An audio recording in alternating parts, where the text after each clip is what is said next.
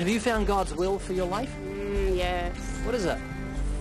Well, my heart is in Haiti, in the country of Haiti. What do you want to do there?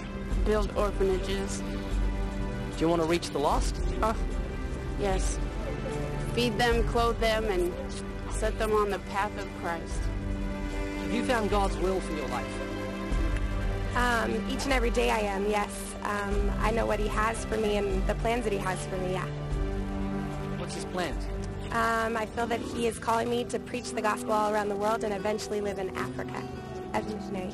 Have you found God's will in your life? I think I have. What is it? He wants me to do an outreach. Really? Yeah. Or connect with people who are doing outreach. So you've got a concern for the lost? Yes, definitely. So you've seen God's will is for you to reach out to the lost? I think so. So what's God's will for your life? To go out and tell people about him.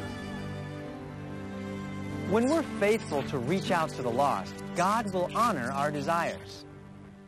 And whatever we ask, we receive from him, because we keep his command, do those things that are pleasing in his sight. If anything is pleasing in his sight, it's obedience to the Great Commission. Remember, God is so pleased when we preach the gospel that he sees even the lowliest part of us as beautiful. How beautiful are the feet of those who preach the gospel of peace. Have you ever studied your feet? Look at your baby toe. Does that look beautiful to you? It's more like a reject jelly bean with hair on it.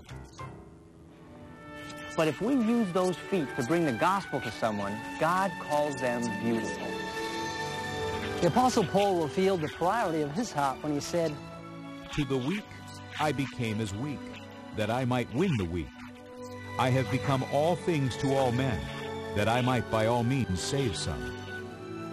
those seeking for a personal great commission, in other words, trying to figure out what God's will is for their life, need to go back to the scriptures and to their relationship with Jesus and ask the question, do I know the heartbeat of my God?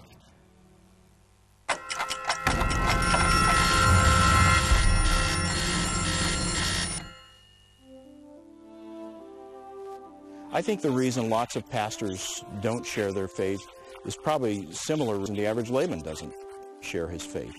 It's an uncomfortable situation. And if you can avoid it, and especially for a pastor who might be tempted to rationalize that he's preaching the gospel every week anyway, you know, if he can convince himself that he's dispensed with his duty to be a witness because of the preaching that he does, then he might be tempted to do that. And unfortunately, I think a lot of men pass up good opportunities to share their faith because they think like that. The very reason God came to this earth and suffered and died on the cross was for the salvation of the world. Has God lost his enthusiasm to see the unsaved come to Christ? Has he changed his mind and is now willing that sinners perish? His will is that none perish and that all come to repentance. To seek and to save that which is lost is to flow in perfect harmony with the will of the Father. After Jesus ascended into heaven, 2 angels appeared to the disciples and said, "Men of Galilee, why do you stand gazing up into heaven?" So perhaps the inference was, don't stand here gazing up to the heavens. God has granted everlasting life to sinful humanity. Go and take the gospel to the world. We haven't been saved to stand and gaze up to heaven, but to take light to those who sit in the dark shadow of death. How can any person who professes to have the love of God in them be so heavenly minded they're no earthly use?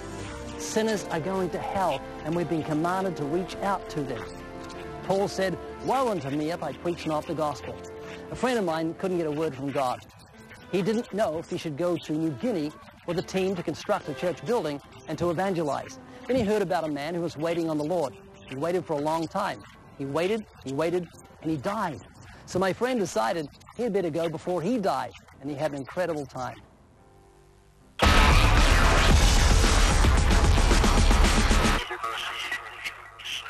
Now, what do you think happens after someone dies? Where do they go? I believe they go up to heaven. Everybody does? I believe so. So you've got a Jewish background. I can see you're wearing something around your neck, Star of David. I am Jewish. So am I. So when you stand before God, do you think he's going to let you into heaven? If you've done the right things throughout your life, yeah, I believe so. So have you done the right things? I think I have. I mean, I've had experiences with other different things that I've done wrong. So you've done wrong things, like you've broken the commandments? A little bit, but I think with me talking with God, and He's forgiven me. You sure? I feel it like He is, yeah. There's one way to see yourself in truth in God's eyes. It's just to go look at the 10 Commandments for a few moments. Like, how many lies do you think you've told in your life? My whole life? Okay. Your whole life? I'd say maybe 35, 40. 35 or 40. Okay, now here's the big question. What do you call somebody who tells lies? A liar? Have you ever stolen anything? No, that's one thing. That's not number 36, is it? No. You're telling me the truth? You've never taken something belongs to someone? No, I've never stolen. Have you ever used God's name in vain? No. Never once? No. Well, that's commendable. Now, Jesus said if you look with lust, you commit adultery in the heart. Have you ever looked with lust? Sexual desire at another person in your whole life? You're human, aren't you? Yeah, I am. Oh, come on. Yeah, I have. I got it, yeah. So, how are your sins going to be forgiven? You know, it's like when you stand in front of a judge in a court of law and you've broken the law, it's not enough to say to the judge, I'm sorry, judge. You know, you're still going to go to prison if it's a serious crime. Yeah, that's true. And it's the same with God. We can say, God, I'm sorry, but He won't forgive us unless a payment is given. Do you remember the Passover? Yes. What happens at Passover? See if you can give me a quick summation. What happens at Passover? We eat. Yeah, but why do we have Passover? What's the story? Well, it's when the angel of death was going to come over Egypt, and the Israelites were told to put the blood of the lamb on the doors, and anyone who was in that house, death passed over them because they applied the blood in faith. Okay? That's the Passover. Well, when John the Baptist saw Jesus coming to him for the first time, he said, behold, the Lamb of God who takes away the sin of the world.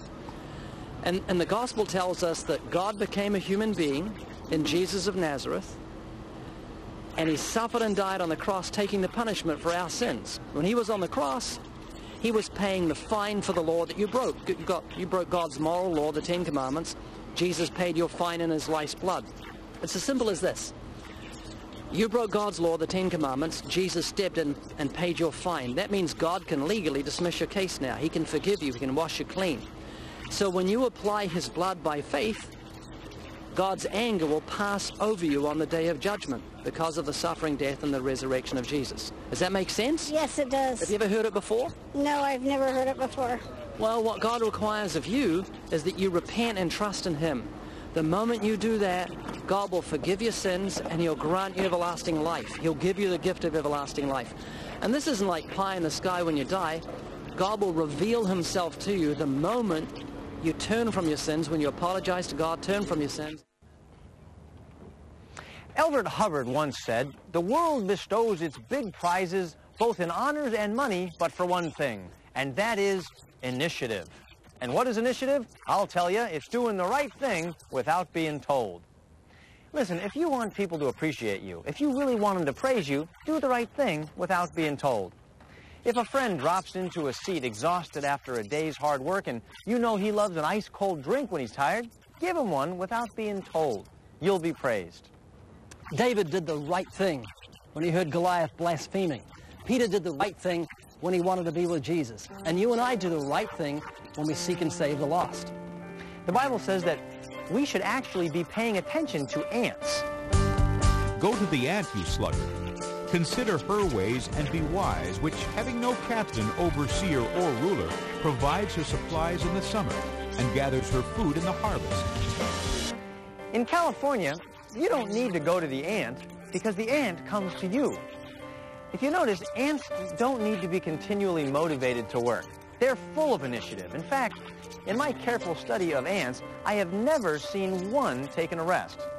In fact, the only still ant you see is a dead ant. They're maniacs for work, and God points to them as our example. The great composer does not set to work because he is inspired, but becomes inspired because he is working. Beethoven, Wagner, Bach, and Mozart settled down day after day with as much regularity as an accountant settles down each day with his figures. They didn't waste time waiting for inspiration.